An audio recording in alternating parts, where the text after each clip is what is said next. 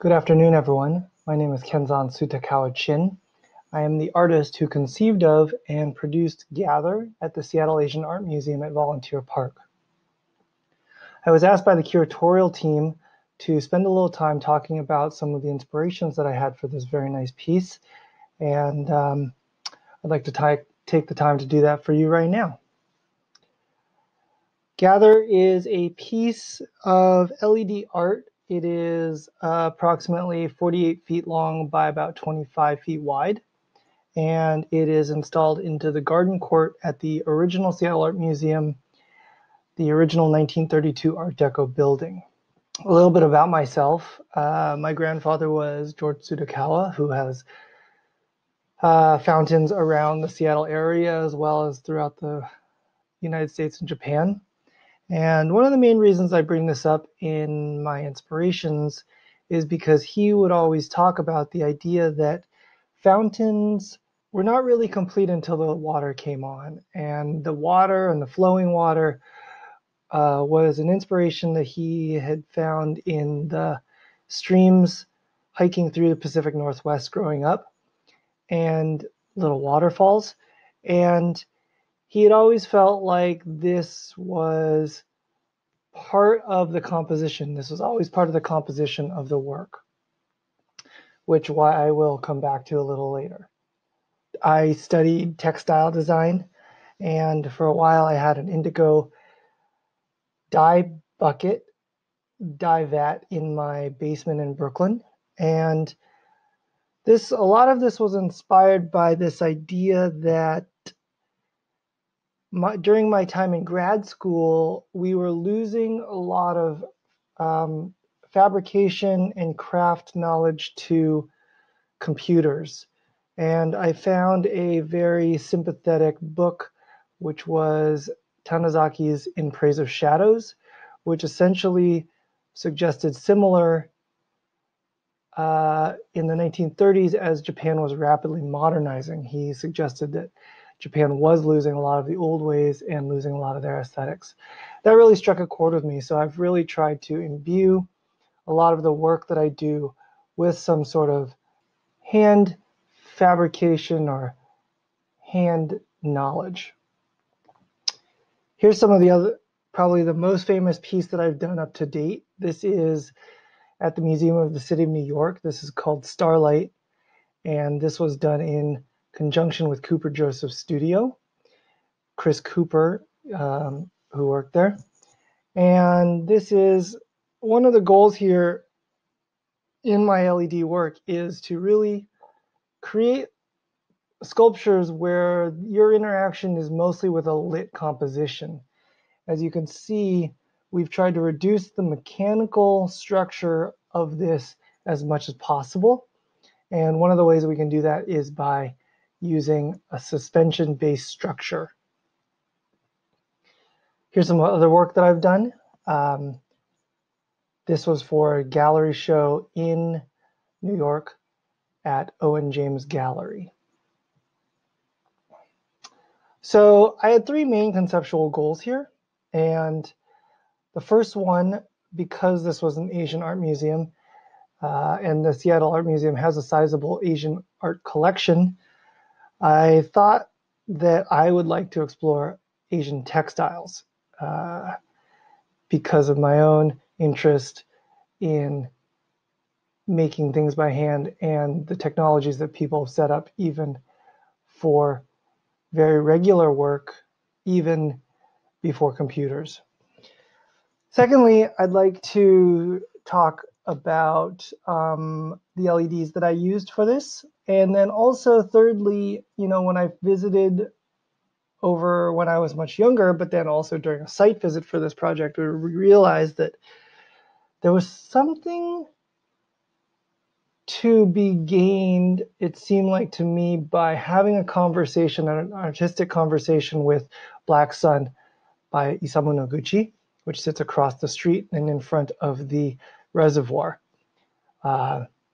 I didn't know what that was going to be when I first started, but I felt like there was some reason that should be there and some conversation that should be had. So here we are in the garden court. This is the space as it was. Looks like the windows are clear, so that means that this was taken after the renovation was complete, although obviously right before my work went in. And it's a very rectilinear room, and the color, it's got a lot of this tan color. Now, speaking about weaving and textiles, I've always been really interested in this process called ikat and this cross pattern. If you don't know, ikat is the process of dyeing the thread before it's actually placed on the loom in a repetitive or rhythmic way. And so when it's threaded onto the loom, that means that it's actually forming patterns based on where the yarn or the thread was and was not dyed. For some reason, I really had this cross pattern stuck in my head. So I talked to my fabrication team. He suggested that we could probably get some sort of interesting composition using this, which is called a COB. It's called chip on board. Most LEDs that we use are more of a square package. As you can see, that little square inside that triangle, that's a single LED, and it's got a little bit of photoreactive resin on top. That's the yellow part. And in a COB, which you see below, which is lit, you have all these LED chips underneath a single big, let's say, glob of resin, which is spread across the whole thing, and it makes this kind of single large lit element. So if you think back, we were looking at crosses and kind of these double stroke crosses, otherwise known as hashtags. And we came up with a system where we printed using SLS nylon, and SLS stands for stereo laser sinter, which means that this is powdered nylon fused together with itself using a series of lasers, two lasers converging. And we were able to design this object. Now, one of the things about that cross pattern, whether it's in ikat or embroidery, which is called sashiko, is it is generally a white cross on a dark background. And I wanted to try and figure out how that was going to happen, especially as you know, the garden cord has plenty of light shining down through the clear story, and we needed to be able to stand up to sunlight. So here we are. This is the first test in our workshop. This is actually up in Portland, Maine. And the wires you see suspending this are lit, they are electrified, as you might be able to see in those alligator clips on the lower right. And okay, this was putting off a lot of light, and what we ended up trying to do was, I thought to myself, can we actually make something where it looks like this is a cross on a dark background? And of course, if we make it darker, the photo darker, we get this, which I thought would stand up to a relatively large amount of light, because we're actually looking at light, not looking at cast light. So here we are. This is a cross pattern. This is a slightly different version. This is an offset. And, you know, I thought to myself, fabric hanging from the ceiling. What do we think about that? Could we get this to end up looking like a piece of fabric? So let's just remind ourselves what that looks like. I Googled it here. What did I Google? Ceiling draped fabric.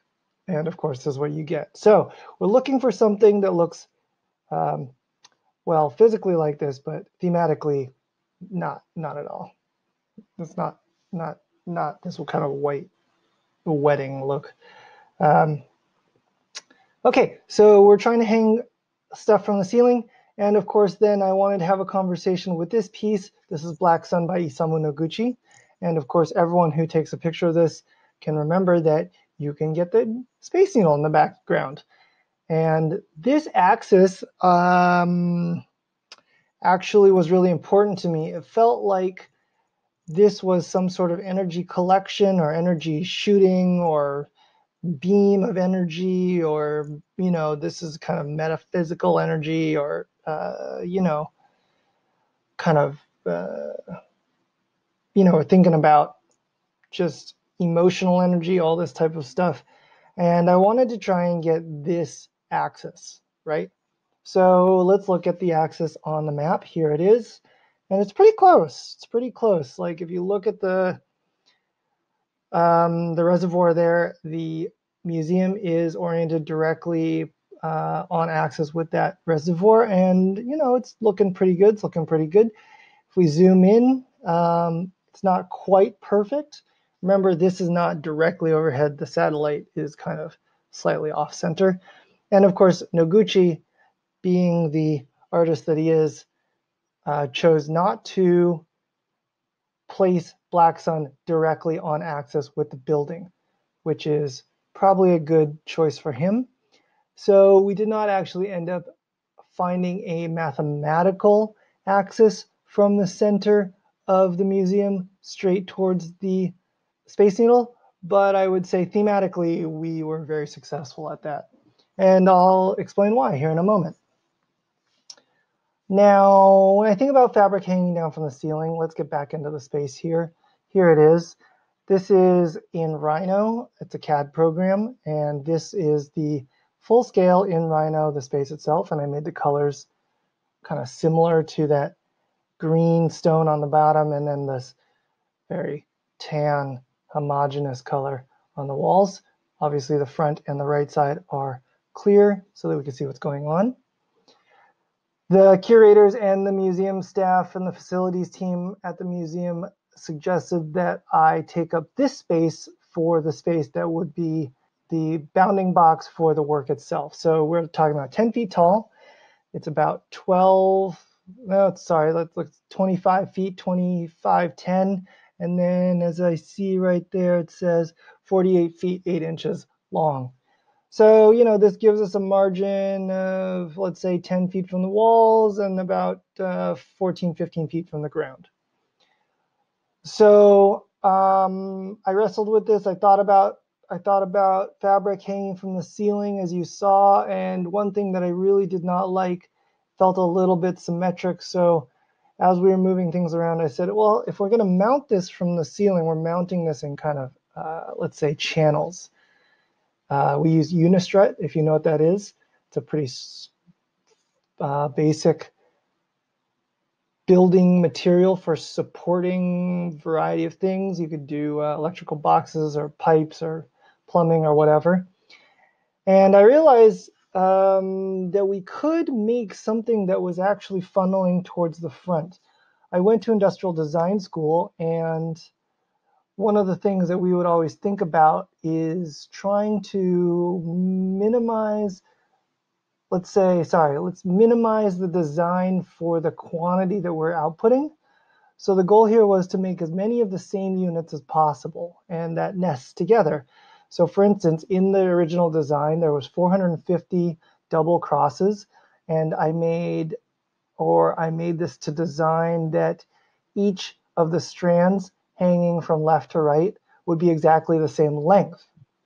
So in the back, the distance between the hanging points is a little bit further away, and they converge in the front. And, you know, as you bring the two hanging points together, the bottom starts to dip. So we started to get the kind of a more interesting shape than just kind of two parallel lines as we saw in the Google search, image search. Switch you out here. This is the as-built. There were some things in the way in the ceiling, and, you know, whenever you get on site, you always kind of have to adjust for things that you were not able to immediately plan for. So it's a little bit wider than originally planned, which is fine. The front scoop is a little bit more gentle than originally planned. And on each of these strands, there's only 13, not 15 double crosses on there. But it gets the same idea across, and I think it provided a very nice, delicate shape. So let me show you this in orthographic view. Here we are. As you can see, top view on the upper left, we're looking towards the front of the building is at the bottom. And then if we look at the right view in the lower right hand, the front of the building is on the left side. Now, one of the things that I really started to think about as I was thinking about fabric and basketry, also I love baskets, and the way that we make them, is that this was kind of a collector. It was kind of a collection point. And as I was imagining this with the Noguchi piece, I thought, you know, it's really important to think about how this is a clear story and we are collecting all this work and all of these, let's say, it's kind of conceptual collection of cosmic particles or rays or waves or whatever it is, you know, like there's all these things falling through the clear story and hitting this surface, this kind of virtual surface. And I imagine that in kind of a hydro form way, kind of a waterway, kind of a water falling in here and it's collecting and it's kind of tumbling out the front, similar to those pieces that those fountains that I showed you that my grandfather did. One of the things that has always struck me that someone told me and reminded me of once is that even during the daytime, we are always being hit by light from distant stars. And I just thought to myself, well, here is this object, this collector that is essentially collecting light from distant stars, and we are kind of funneling it forward into the Noguchi piece, and it is kind of shooting it and focusing it directly at the Space Needle. I thought that was a very Seattle theme. So I want to show you the, let's look at this piece. This is directly from, I guess, where the water or the particles would be flowing out of. Obviously, we're still in progress here. And, you know, I spent a lot of time thinking about this, and I ultimately named it Gather because this was one of the names or definitions of gather, was to gather these particles in this kind of basket or fabric shape, kind of all this stuff falling. And then, of course, from a fabric perspective, when you squeeze these two pieces, two edges together, it is starting to gather, make a small gather, kind of like a pleat. And then thirdly, of course, this is a major event space that's very special to Seattle. And of course, we want to gather underneath it. So here's another photo. This is one that not many people will see. You have to be in a lift to take this photo. And that's it. I hope that this was informative. I hope that you get to see this. You know, of course, I'm filming this during coronavirus time. So hopefully when we all come out of self-isolation, many of you will get to see this, and perhaps you will get a moment to think about these inspirations as you view it. I look forward to hearing your comments if you have any. Please feel free to reach out to me and my company, studio1000.com. And if you'd like to follow us on Instagram, you can follow us at Studio1000. Have a great day. Thank you so much.